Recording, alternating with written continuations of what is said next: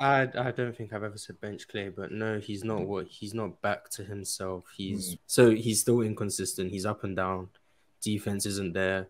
Has some of the worst shot selection, especially in the Yeah. mid range that I've ever Shot seen. selection is He crazy. can't get to the rim at all. I don't like that. Back in the day before the injuries, he had no burst, but at least he could get to the rim off back cuts and whatever the case.